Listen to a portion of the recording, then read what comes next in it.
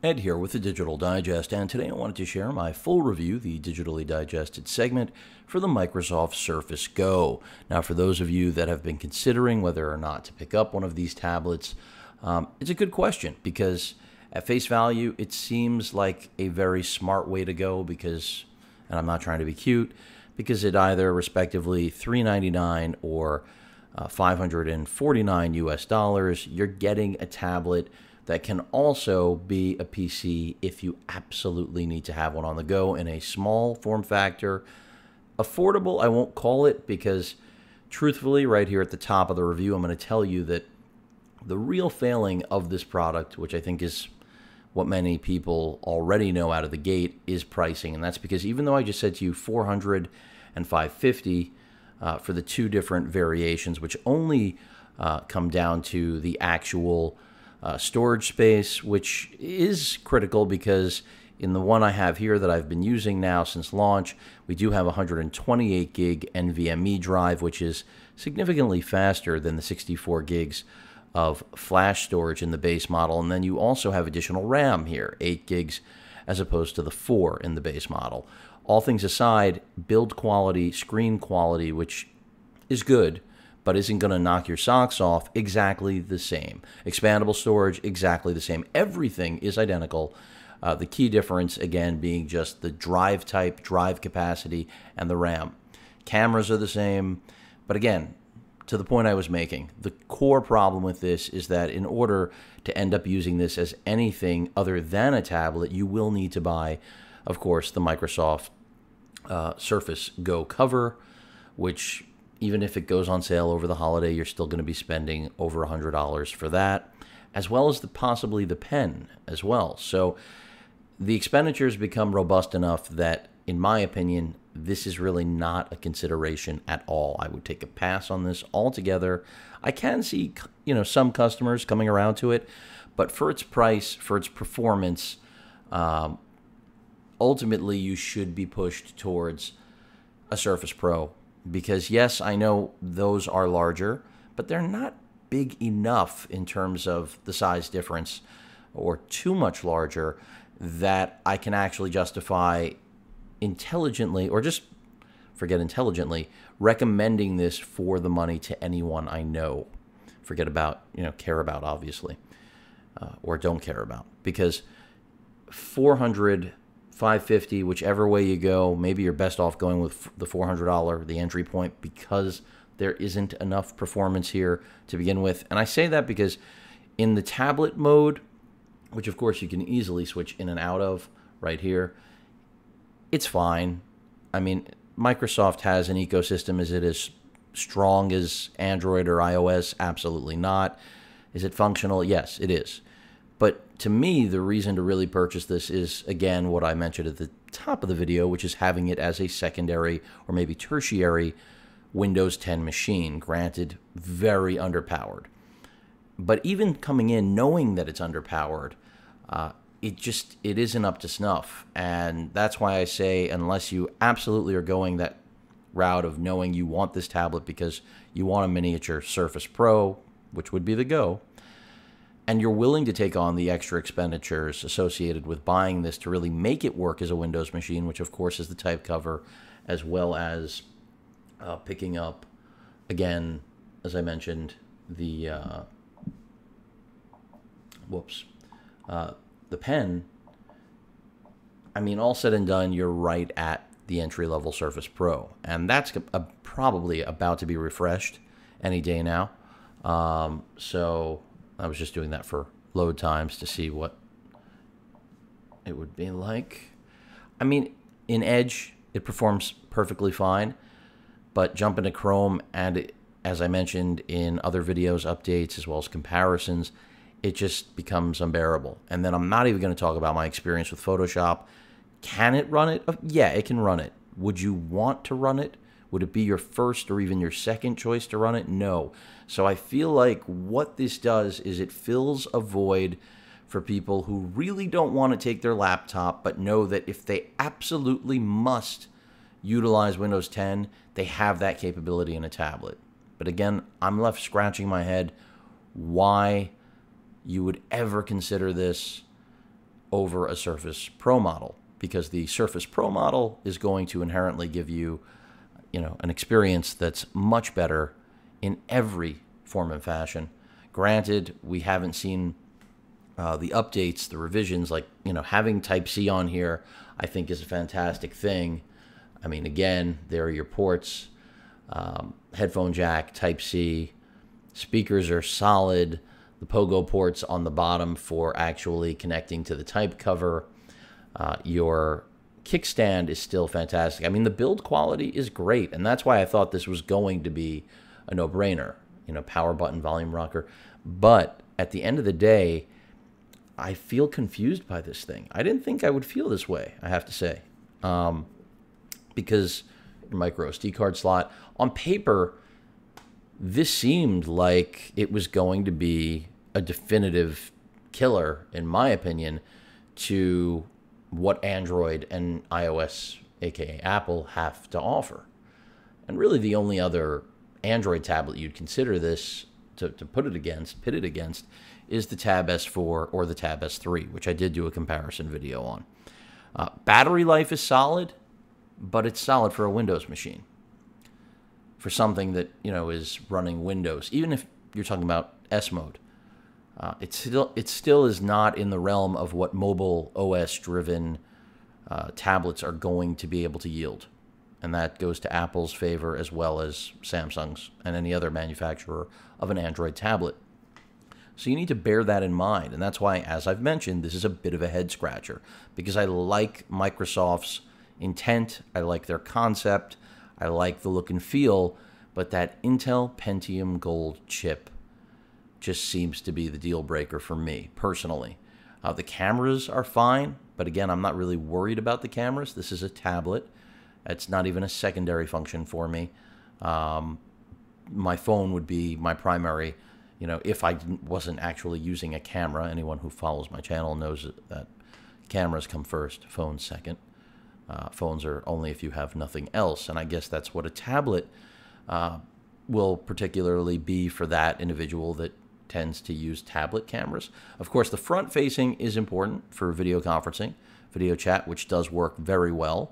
But again, the bottleneck, that processor, is just a killer. So yes, you can edit video, you can run Adobe, but will you want to? I'm not sure. And that's why I say this is really the only customer that I can see really loving this device is the one who must have Windows 10 in the smallest form factor from the most reputable manufacturer out there in the space, which is Microsoft right now for this offering, in my opinion, when you compare it to other tablets that try to deliver Windows 10 in a, shall I say, polished form. And yeah, there are other options, but they're not from companies like Microsoft. I'm not throwing any other Chinese manufacturers under the bus. It's just, this is best in breed. The problem is the hardware just isn't there. And I understand that they're trying to make money, $400, $550. They thought it would be a sweet spot of some sort because it undercuts at least Android tablet pricing, but it doesn't undercut Apple with that entry-level iPad. And people are going to compare this to an iPad, even though I definitely would take this over the iPad, I have to tell you, no question about it. But get into Android tablets, and I'm not so sure of it, because at its price point, being similar to the Tab S3 or 4, I already did my comparison, and for my needs, from content consumption, there's no doubt that I thought this would be better, and it's not. It just isn't, whether you're in tablet mode or you're in full desktop mode. Of course, migrating to the desktop mode, a pain in the ass. I mentioned that in my first update. And so there are a lot of things to like. I just wish there was a better processor under the hood. And I knew that going into the game. I just didn't know how sluggish it would really be. And I think that is pricing and that processor are its two,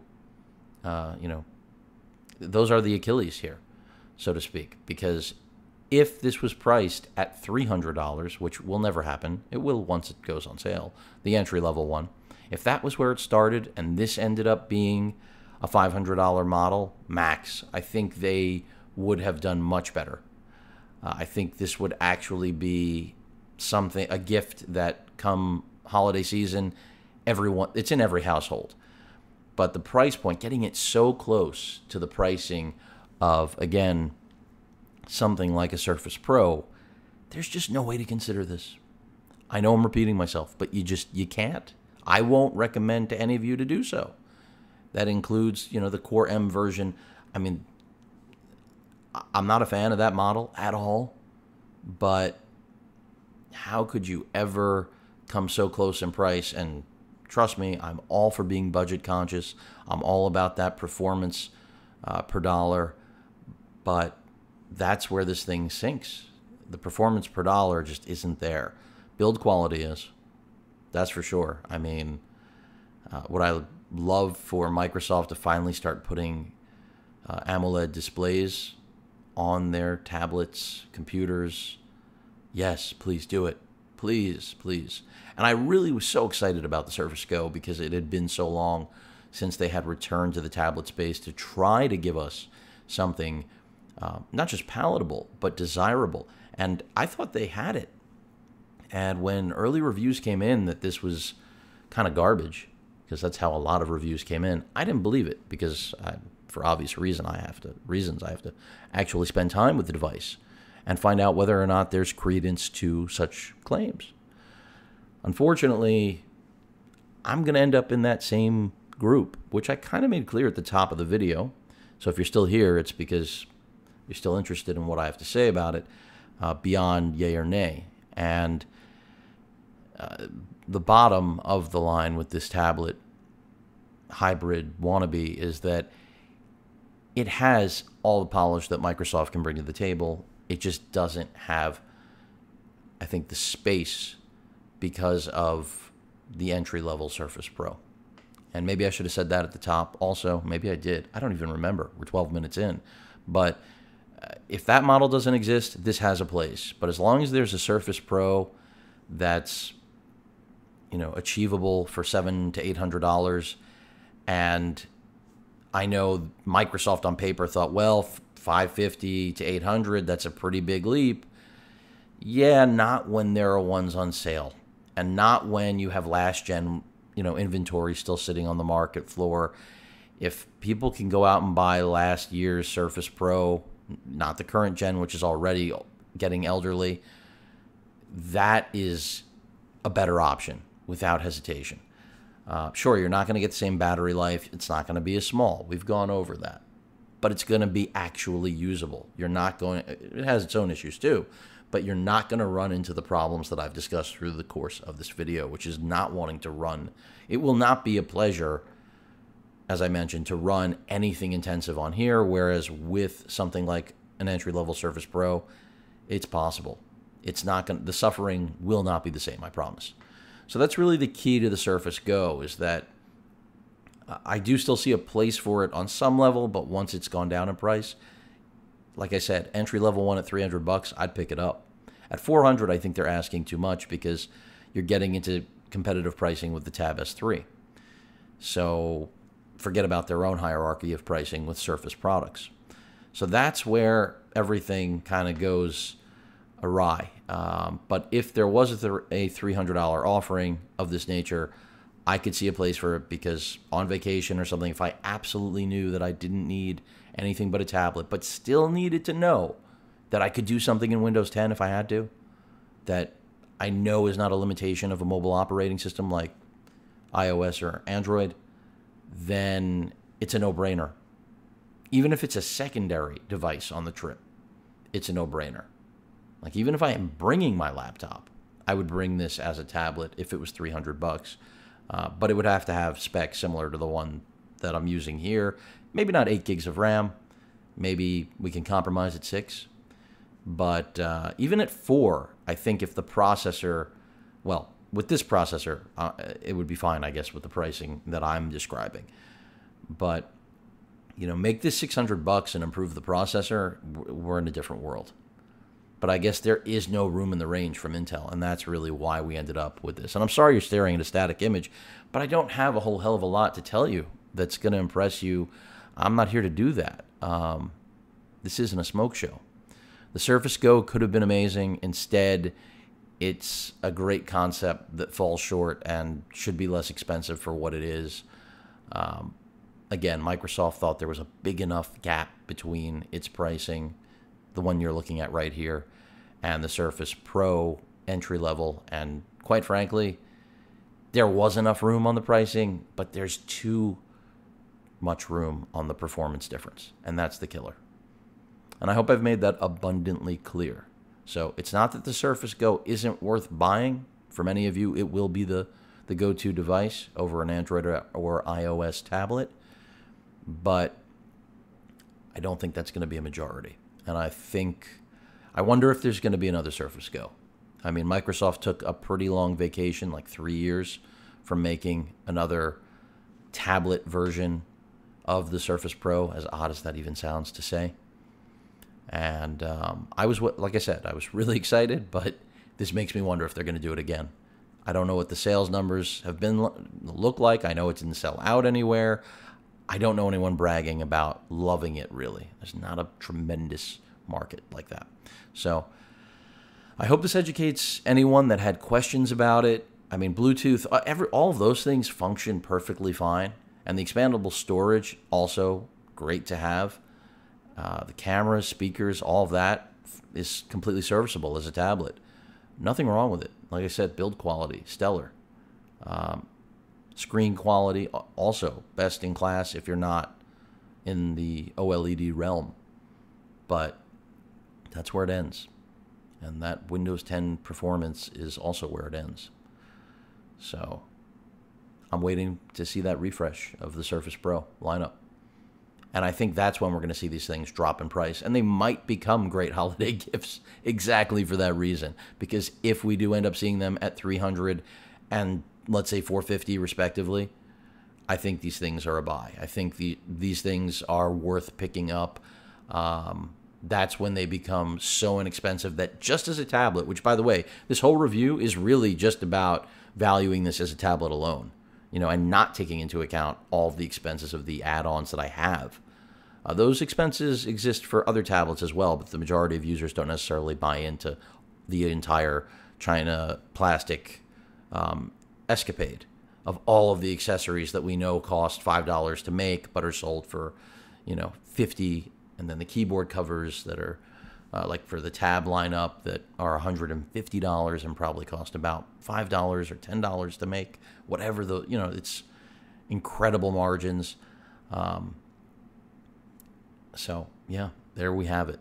Purely as a tablet, I can't recommend this to anyone. The rant is over. If the pricing drops to what I mentioned before, purely as a tablet, I can comfortably recommend this tablet. So I hope that makes it really clear. The pricing just isn't in line with the performance. Any questions or comments, please feel free to post them. Hit that like button, and as usual, please feel free to subscribe. Later.